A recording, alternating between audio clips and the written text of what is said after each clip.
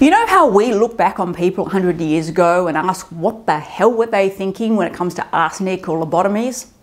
Well, 100 years into the future, they'll probably be saying the same thing about us using CPR. TV shows show CPR being performed, and the majority of the time the patients have a miraculous recovery. And the public believes it. But the reality is much different and much darker. Before we begin, we post death and dying related videos every Friday, so if that sounds like your kind of thing, consider subscribing to the channel. Now let's talk the reality of CPR. What is CPR?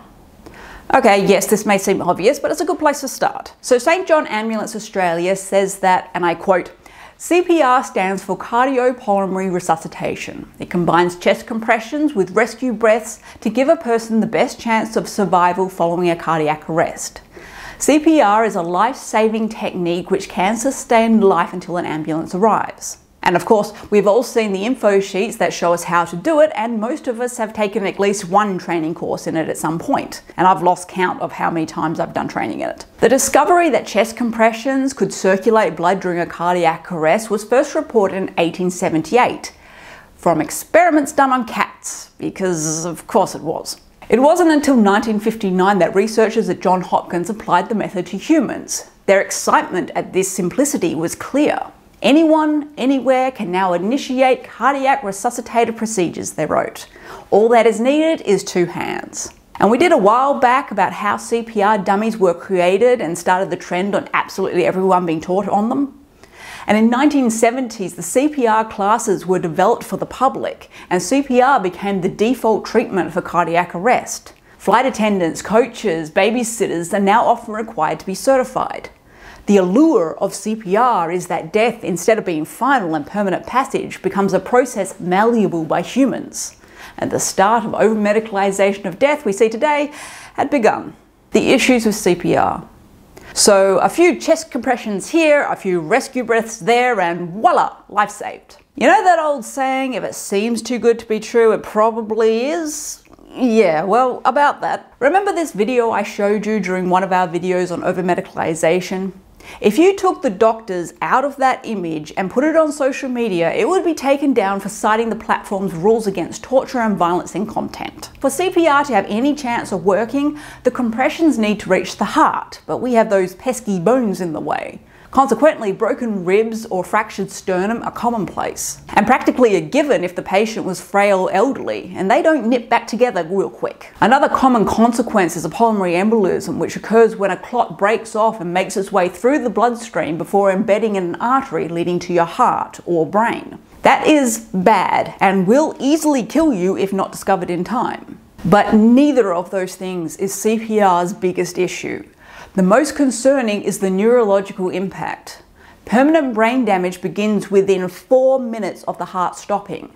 This means doctors often revive the heart, only to discover that the brain is dead. When CPR is performed in a hospital with other medical treatments such as ventilation and electric shock, 40% of patients will suffer brain damage. When CPR is performed by professionals outside the hospital, it is almost double that. And let's not get started on if a novice is doing it. But of course, that's just those who suffer brain damage but live. Let's talk about how this life-saving treatment isn't really all that life-saving. An otherwise healthy person who goes into cardiac arrest and is administered CPR by a bystander has around 10% chance of living. The same person having that cardiac arrest in hospital and being treated by doctors has around a 25% chance of living. Much lower than the 75% survival rate the public seem to believe CPR will have. And those stats drastically decrease the less healthy the person was. So why are we all taught to do it? Like I said earlier, many of us have had CPR training, but if it's so ineffective with such horrific consequences, why are we all still told to do it? Well, while the medical community knows CPR is close to pointless, there are a few reasons. Firstly, the reality is you have 4 minutes to get that person breathing again. So if you see someone drop and immediately start CPR, there is a half-decent chance they may survive. So all hope is not yet lost. Also, some reasons for heart stopping are more likely to respond well to CPR than others. Pulling a drowning child out of a pool and giving them CPR is somewhat more likely to be successful over a 90-year-old having a heart attack, for example. Additionally, we are told to keep training for it because we have nothing to replace it with yet. There's no simple count along to a tune task that a member of the public with no medical training can actually do if they find themselves in this situation. And until we find something to replace it, training providers are not going to stop endorsing it. But a lot of the time, people aren't found immediately. So why do emergency services keep telling you to do CPR? Why is it drilled into us? Well, that's more of a psychological question. Say you've just walked into your grandma's house and found her unconscious. You panic, you call 000 or whatever the emergency service number is in your country. In order to get the relevant information out of you, that phone operator needs to keep you calm. And what is the most effective way of doing that? Is to give them a task to complete. Think about it.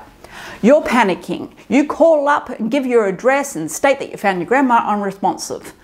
What do you do on the phone for the next 10-20 minutes while you're waiting for the ambulance to arrive? Chat about the weather? No, you're going to want to do something to help the situation, and feeling useless at a crisis causes panic. And this is the same reason most of us are taught CPR at work and at school, so we have something to focus on during a crisis. But there is also the dark side of being an emergency services operator. You never really know what is happening on the other end of the phone call. On most calls, they will be telling the truth. Their kid did accidentally fall into the pool. They really did just bring the shopping home to their grandma and find her unconscious. But sometimes accidents aren't always accidents. These calls and what they can record the person saying and possibly doing may be strong evidence in a legal case. And keeping someone calm and giving them a task helps keep them in that location. And should they leave or refuse, that may be a sign that something isn't right. Although that last part is a catch-22, because if you're calling up to report that your grandma has no pulse and is cold to the touch and very obviously dead, and the operator tells you to do CPR, well, there is a reason that we have so many headlines about the conflict there. And the argument of that is that the layperson often doesn't know the signs of death. Also, operators can get in huge legal trouble for lack of duty of care if they don't insist on it. Death has been hidden from us for generations, so we don't accept it when it happens, or in this case, happening right in front of us.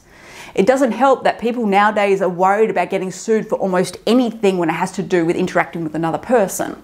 And certain members of the legal profession don't really care for common sense. In saying that, don't be that pathetic person filming someone giving someone else CPR on the street and laughing at how futile it is, because you know damn well someone on social media would have done that nowadays. If there is an emergency and it's safe to do so, help in any way you can. That should go without saying. This video is for those arguing with paramedics that they should have kept doing CPR after 30 minutes, or for those riddled with guilt when they've tried to do CPR on someone and the person didn't survive.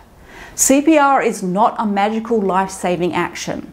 Whether done by a bystander in public without equipment or done in a hospital by doctors with equipment, the reality is rarely effective and usually comes with horrific medical complications. Nearly 85% of those who receive it in hospital die, their last moments marked by pain and chaos. So when would you want CPR? When wouldn't you want CPR? And have you told your family this? As usual, if you want help working out what you should and should not write in your advanced care directive and how to tell your family, head to our website and book a consultation with us and we can talk you through it. And with that, go talk death.